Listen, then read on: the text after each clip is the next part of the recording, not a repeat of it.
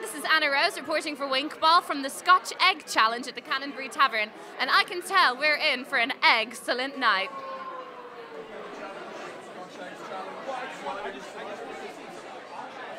I used to run a pub called The Ship at Wandsworth, which was a very famous pub for drinking beer and having fun in.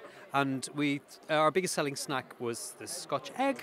We started saying that we had the best Scotch egg in the land, and a lot of people disagreed with us, so we decided to try and test that with a competition in 2010. Osh was on Twitter and somebody said, my Scotch egg's better than your Scotch egg. And it's like, and let's have a competition. And that's literally how the whole thing started. Forget the Olympics, forget your swimming, your cycling, whatever. This is the competition.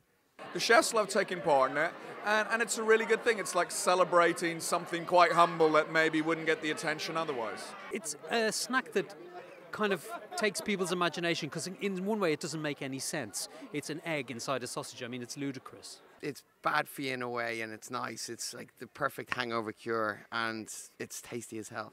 They're a great pub treat. They're like something that you can just pick up in your hands and eat with a pint, so it's very much what we're about. We, as a restaurant, we sell 100 Scotch eggs a day on the back of last year. Well, what's not to like about a Scotch egg, unless you're a vegan? A lot of people are trying quite interesting stuff, but a perfect Scotch egg really is a traditional Scotch egg. It's got to be crispy, it's got to be cooked properly, the yolk's got to be runny, and you've got to taste the sausage meat or the beef, but it's got to be tasty. That's what makes a good Scotch egg. Perfectly seasoned, a little bit of spice, yummy. No, overall, nice. It's all right. I did a beef and pork Scotch egg, so it was just very basic. Very nice beef, very nice pork.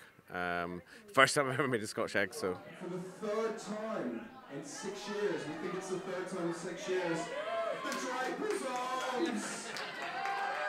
Blackberry Scotch egg and pepper breadcrumbs. The most ridiculous trophy I've ever seen. Well, the Draper's Arms, so they've won it. They're quite local to here. I mean, all the eggs were tasted blind. We didn't know who the competitors were. This is the third time they won it in 6 years. Yeah, that egg's fantastic. I was quite nervous coming in. Didn't think that we were going to win because we were up against some really good people. So to win is amazing, absolutely amazing.